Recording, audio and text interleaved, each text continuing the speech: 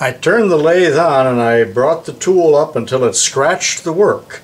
Then I zeroed out the cross slide, or the cross feed collar, and I also zeroed out my indicator.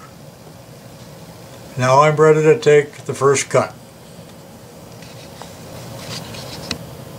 The first cut is about 10 thousandths, and you'll see it scratch as I turn it on. I'm not sure you can hear me over the roar of this machine. And I'll be catching the thread chasing dial on any number or any line. Back gears, slow speed.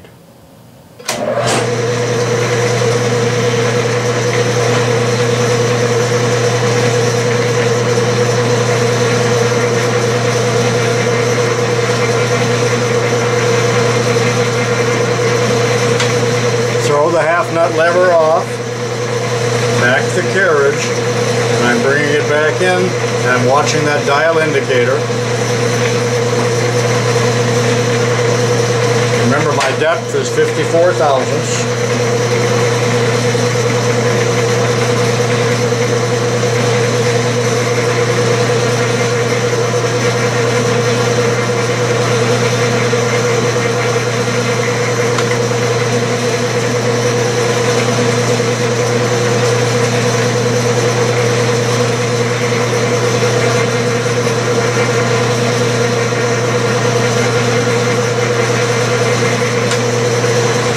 And so on.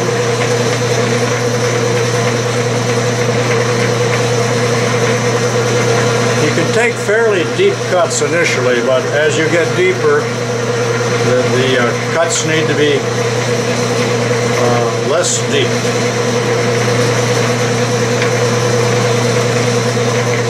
And now I'll skip ahead. And I'm almost down to depth.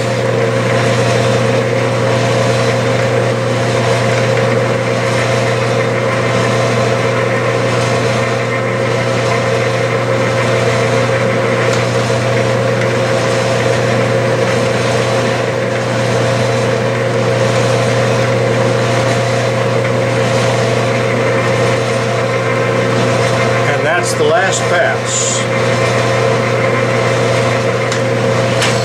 I always like to take several passes without increasing the depth of cut to clean it up. The job is half done. And that's what it looks like, a real wide thread, but of course we're going to cut another thread in between it. Now in order to do that, we have to move our tool down half of the lead, and if you remember, that was 84 thousandths, and there's more than one way to do that, but let me remember that I'm holding this in a chuck and then I'm supporting the other end with the center. Some of you may be holding your work between the centers.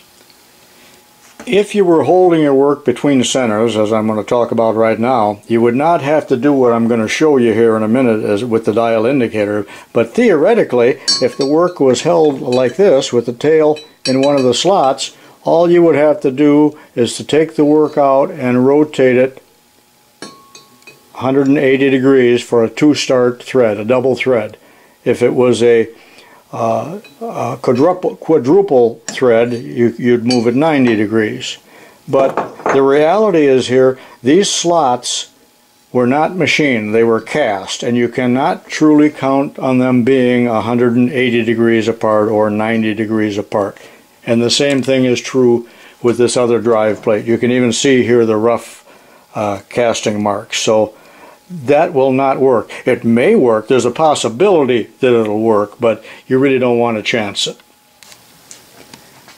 And some would say, well, just catch it on opposite number. Well, that isn't really going to work.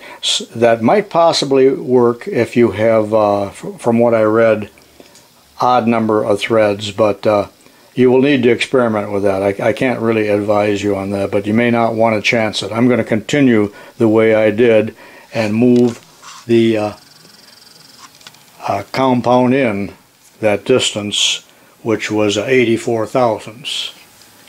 This is a Logan lathe, not the one I'm currently using, but if you have a Logan or a South Bend, there is some gearing that can be changed that will give you that 180 degrees that we talked about, the stud gears. But look that up and study that before you do it.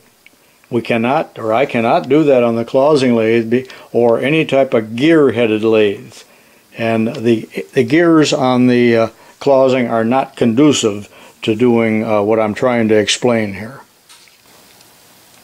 Earlier during the setup, I told you to make sure that you had this on 0 and that lost motion had been taken up. In other words, you had moved it in a little bit, zeroed it out. Make sure you have a little extra travel available. You're not at the end of your travel, because remember, we need to move it 84 thousandths. And if you're not going to use the dial indicator method, at this time, advance it 84 thousandths. I prefer to use the indicator on here. It's a magnetic base, and I have it zeroed out, and I'll move it 84 thousandths toward the headstock.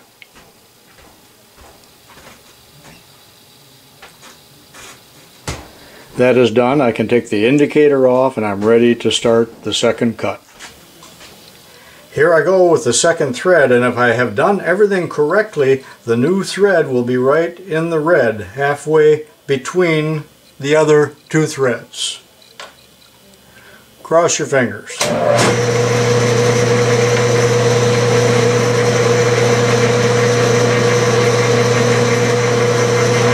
And it looks like I'm right on.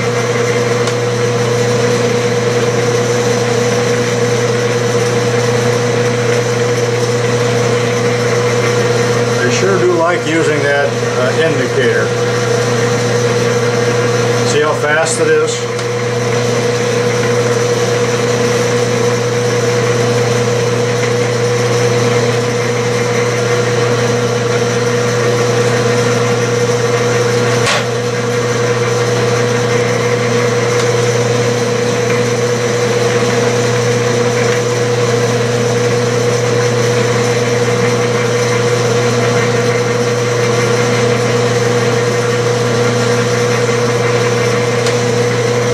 And so on until I'm into my depth, which again is 54 thousandths.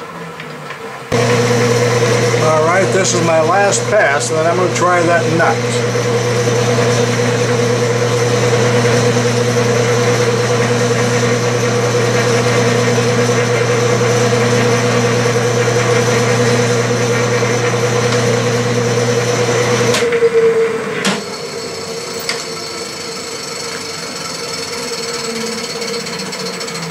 Here's the brass nut.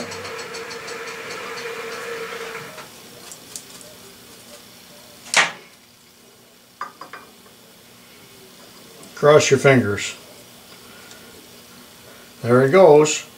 Just a little tight. I'm going to take a couple more passes. It's starting to go on, but just needs a little cleanup.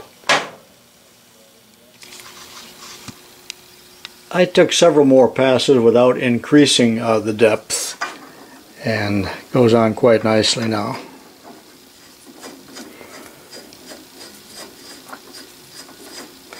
Notice how quickly it advances in one turn. And this is what the tool looked like. It's an Aloris pre-ground tool, 60 degree.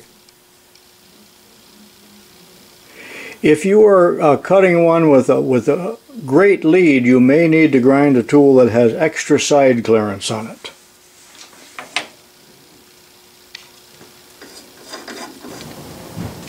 Now here's an alternative way of setting this up for multiple threads for evens, numbers 2 or 4 start, and that's with the compound back at 29 degrees. And in just a minute I'm going to tell you why this is more advantageous to have it at 29 rather than a plunge cut. But you need to make yourself a center, and this can be made of soft steel, and the dimensions are going to vary a little bit depending on your chucks and your machine. But I have taken 3/4 inch soft steel, about 2 inches long, and I turned a 60-degree taper on here by the compound rest method, and this is turned down any old diameter, but you do want a step here, a shoulder, so that can be put into the jaws up against the shoulder so it can't get pushed back. If it would get pushed back a little bit, that would throw off your timing or your location. So make one of these, and then after it is in the chuck, whether it be a 3-jaw or 4-jaw, you need to take a light cut to true it back up. Unless, of course, you want to take the time to set it up in the 4-jaw chuck within a 1/1000th or so, which you can. But in a 3-jaw chuck, more than likely your chuck is off and you need to take a truing cut on this. Just enough to bring it back into conformity, and do not take it out of the jaws then until the job is done. Now here's how I'm going to set this up for a 2-start or a 4-start thread, and in this case a 2. And I've numbered the jaws. This is 1 and 2, and I've installed that center that I just talked about up to the shoulder, and then I took a very light cut on it so it's truly 60 degrees. And now I have mounted my work between centers, or it's going to be mounted between centers, so I've got a lathe dog on it. And I hope you're following what I'm going through here, because I'm not real sure if I'm explaining it properly, but now I'm using the 4-jaw chuck as if it was a 4-slot accurate drive plate or dog plate, and putting the work in between centers now, and bring it up against number 1, and I would go ahead and cut that first thread as shown earlier, and after that's complete to our satisfaction, then it can be taken out. But do not change anything else on the setup. But it can be taken out, rotated, and put into position here to cut the second thread. And the dog tail must be up against the jaw. It will quickly assume that that position anyway as you start to cut, but make sure you're up against that so you don't get a false start and a bad thread at the beginning. But there is what I think is a good alternative to the first method that I showed you earlier, where I had to move the tool, the half of the lead in this direction using a dial indicator. And it necessitated, of course, having the compound set at 90 degrees rather than the 29. Is that clear as mud? Next, should you be required to cut a 4-start thread, and I've numbered the jaws 1, 2, 3, and 4, you would cut your first thread here with the dog up against number 1. When that is complete, rotate the work down and cut number 2 to completion, and then move it to number 3 and then to number 4. And do not take this center out of that chuck until the entire job is done, because you are going to probably get it out of whack just a little bit, and it needs to be right on. That's why we took that finishing cut. That is important to remember. So in this series I've showed you how to set it up for a 2-start and a 4-start, and then in the next little clip a 3-start, and we'll do the same thing only with a 3-jaw chuck rather than a 4-jaw chuck. And here's a possible setup for a 3-start thread, and again we're back to the 29-degree compound, which I prefer. And then using the center that I just showed you a little while ago in the last clip, and you need to take a truing cut on it unless you have an absolute perfect 3-jaw chuck, and very few of them are, and this would allow you to index it very accurately for 3 threads. That would be 1,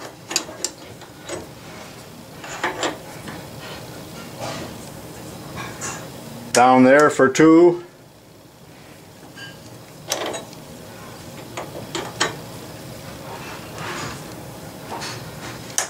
and over there for your 3rd start thread. So in essence I'm using the 3-jaw chuck as if it was a drive plate that had 3 equally spaced slots, because I believe we can assume that this surface on the jaw here and the corresponding ones on the other 2 jaws would be very accurately spaced for 3 threads. This is the page out of the South Bend How to Run a Lathe book on cutting multiple screw threads. They don't have a whole lot to say about that, but go ahead and read through that, and you can pause your video in order to do that. And there's just one paragraph here below it as well. Most of you probably already own this book. I may be getting off topic here a little bit, but when I talk about plunge cutting for threading by the first method that I showed you with the compound set at 90 degrees, I'm feeding in straight. In other words, plunging like this, straight. So the tool is cutting on both sides. That is not the way I like to do it, and that is not the way that most books recommend.